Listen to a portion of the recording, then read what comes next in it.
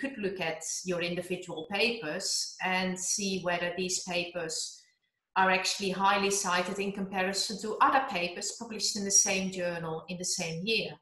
Because that gives you a clear indication if your paper, say you published a paper in JIPS in 2010, or a bit more recently, if you talk about your students, 2018, you go to a publisher parish and you look JIPS 2018 and you see, oh my God, my article is in the top 3.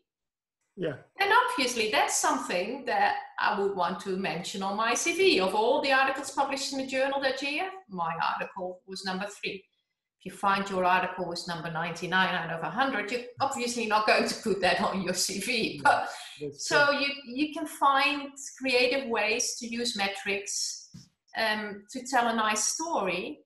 You're not lying, you're just telling an interesting story about your publication. So I would do that. If one of your publications is really highly cited in comparison to the field, then that's something I would mention on your CV as well, in addition to the other metrics.